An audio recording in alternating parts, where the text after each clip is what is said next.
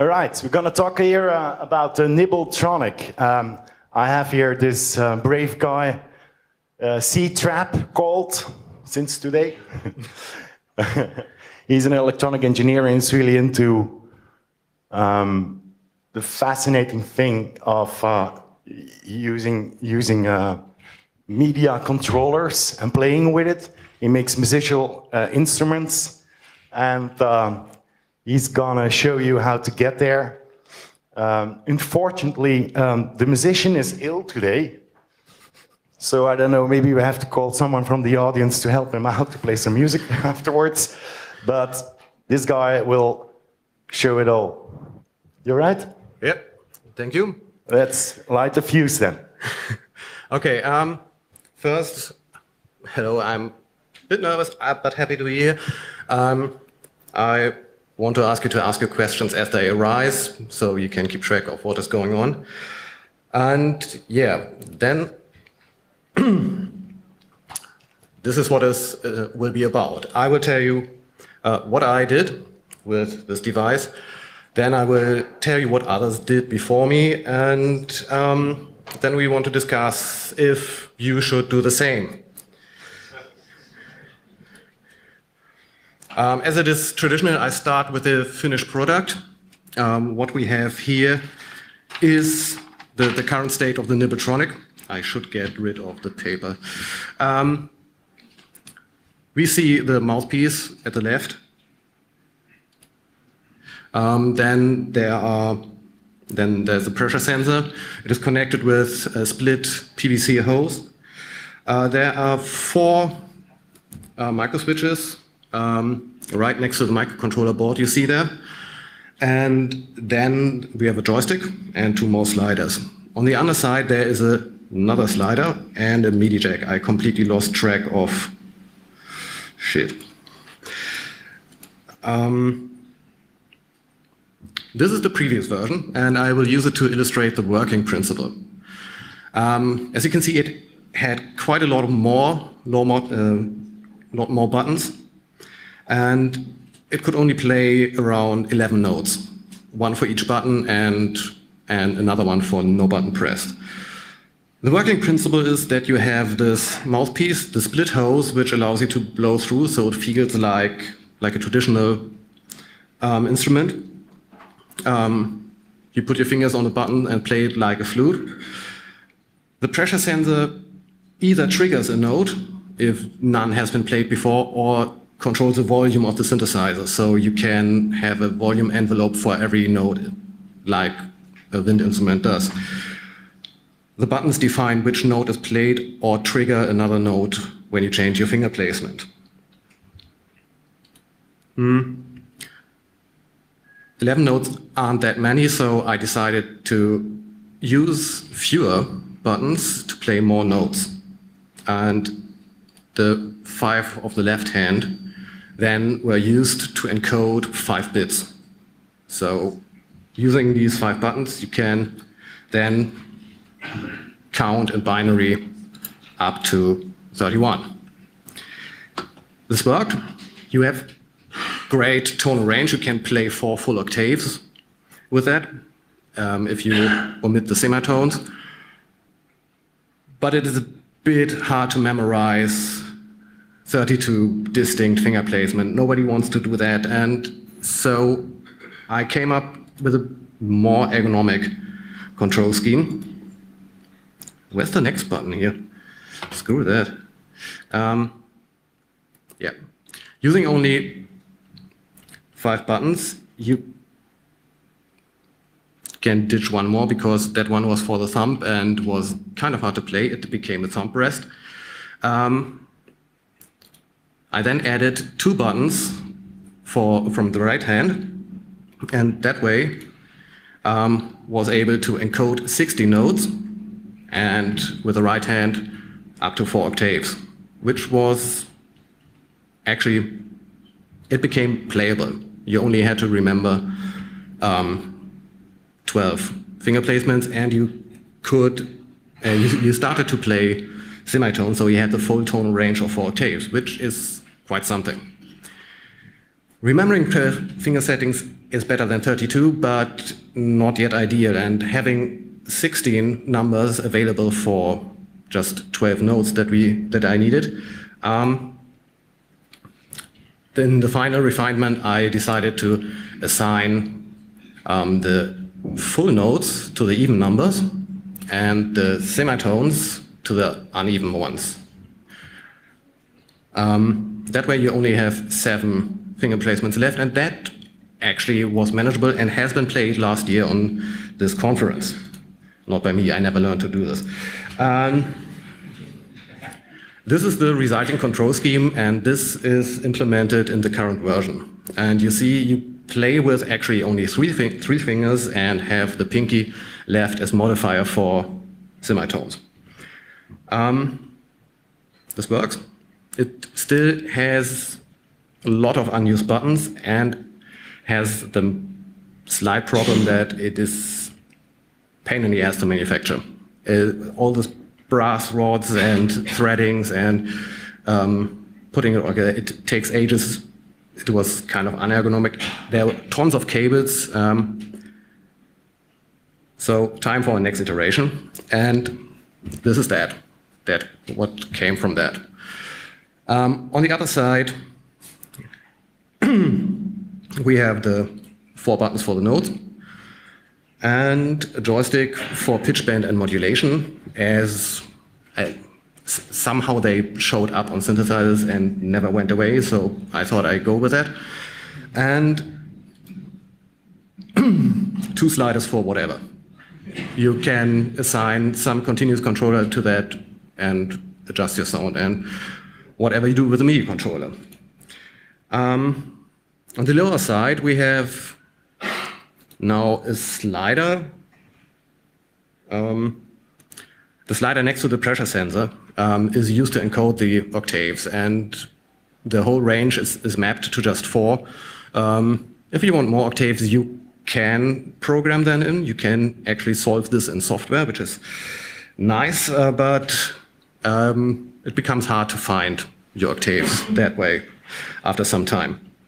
And we have a battery as a power supply, so fewer cables now. I'm missing the next button. Problem is, nothing of what I did is actually really new, as I found out. And there's tons of prior art out there. Especially in the comment section of the Gordophone blog, you find lots of people asking questions for their own builds. So there are really, really a lot of EWIs out there. As I said, instructables. This is the wireless Gordophone. Some build I found. This one is interesting. It is a device by Niels Diener, who started to design these things in the 60s and built the first ones in the 70s.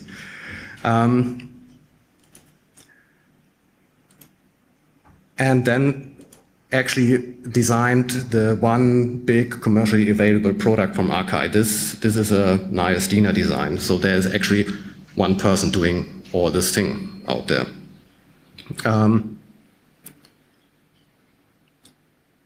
There are a lot of builds. These things are available, and I have never witnessed one being used in some kind of performance. So they exist and nobody uses them, which was kind of a mystery to me.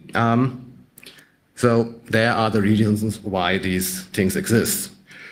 There are a lot of practical reasons. There are artistic reasons. You can control not just synthesizers, you can control your light show, and this might make sense in some settings.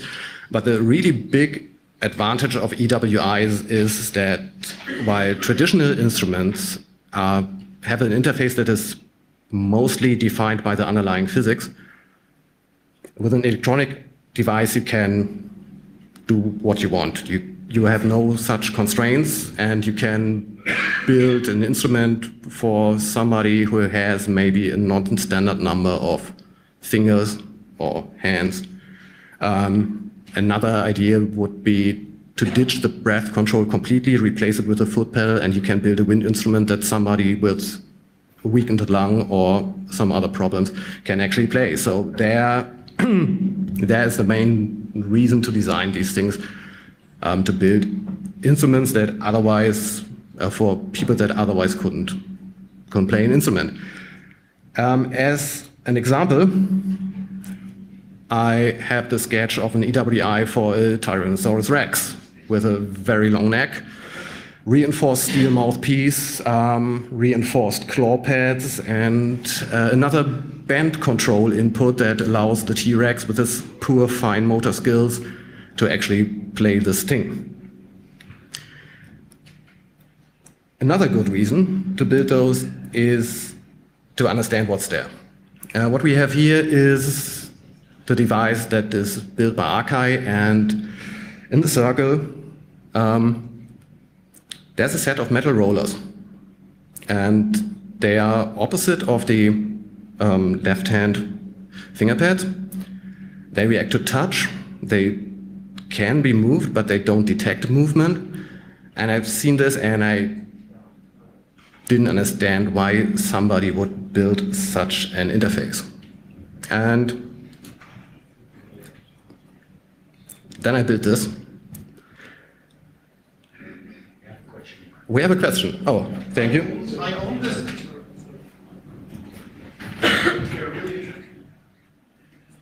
So if you're really interested, I own this device and I know how to play it. And if you know how to play a saxophone, it's completely obvious why you want to build it that way. I understood it later because this is the only wind instrument that I actually own, and I can't play it, which is a shame. I'm planning to learn it since 2 years or so.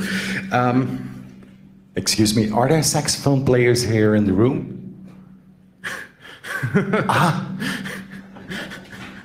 Maybe they can help you with that. I actually figured it out because this setup with the octave selection opposite of the left-hand fingers doesn't work so well. You're pushing on the slider and at the same time pushing against your fingers, so you can play notes that require you to release all your fingers. And you're just pushing the instrument out of your mouth, and that may be a comedic element, but it doesn't really work. This could be mitigated in several ways with a neck strap, like many traditional instruments have. But in the end, I found out that these rollers at the Arkai are actually used for octave selection. So no real new idea there. And because they react to touch, you don't really have to push against your fingers. You can move your left-hand fingers completely independent from your thumb. And because these rollers, they give you really good feedback where your thumb is, much better than the mechanical slider. So yeah, by building my own device, I kind of imitated accidentally the big one by Arkai and got to understand why they did what they did, how they came to these conclusions, and I got a really nice understanding about electronic wind instruments. So this is another good reason why you might want to build such a device.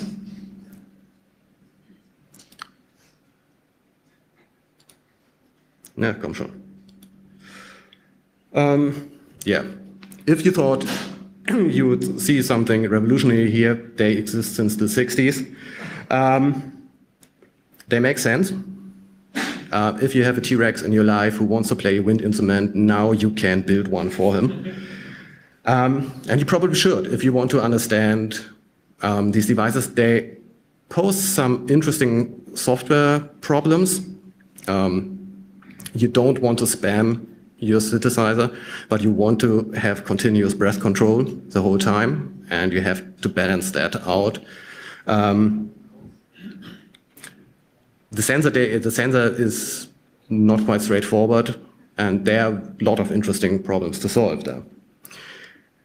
If you don't want to start from scratch, here are the links, and the Gordophone page is great. There are several builds, several different control schemes, and there is a lot of theory in there, lots of source code, and lots of solutions.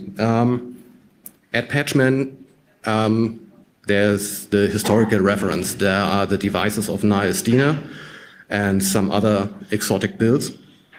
The Hopkins electronic aerophone is actually wireless, which might be interesting to build if you're into that.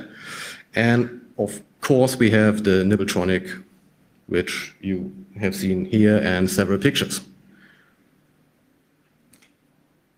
So, thank you very much. I'm under the impression that I've been quite fast this time.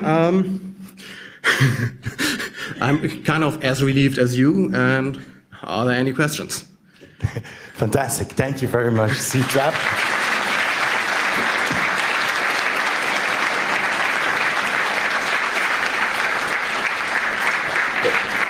I think we all appreciated that you come over to speak about a nibble instrument.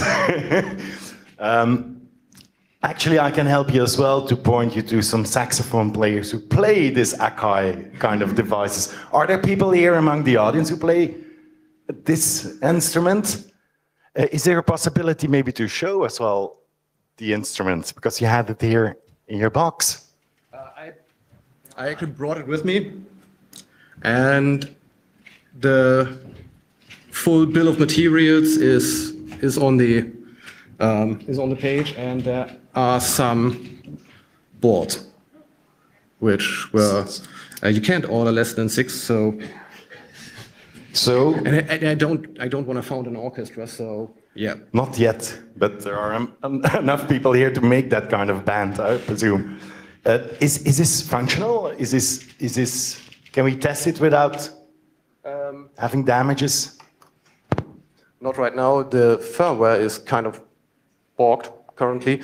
I came here to finish the development and to work on the next iteration, because, as I said, this solution for octave selection is less than ideal. Probably there are some people who can help you with that. Are there? I thought that maybe some people around here might know something about building hardware. I'm not sure, but I don't see any hands yet. No one? There. Okay. We found one. Second. Very nice. Okay, there are questions, I presume.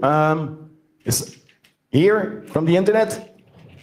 Yes, the question is, why did you choose a non-canonical setup for the finger buttons? Non-what? Excuse me, can you repeat that, please? Why have you chosen a non-canonical setup for the finger buttons? I hated playing the recorder at school, and I wanted to go as far away as possible from that. I love that. We know that feeling, I presume. Is there another question somewhere here? In maybe. Oh yeah, 1 second. Please take the microphone, sir. Playing the buttons. Yeah. What exactly does the breath do? What does the pressure sensor do? Is it for volume or? Yeah, it controls the channel volume. I think it's CC7 or something like that. Of the whole synthesizer. So you can define your volume envelope for each node. Ah, okay, thank you. Right? Someone else? Question?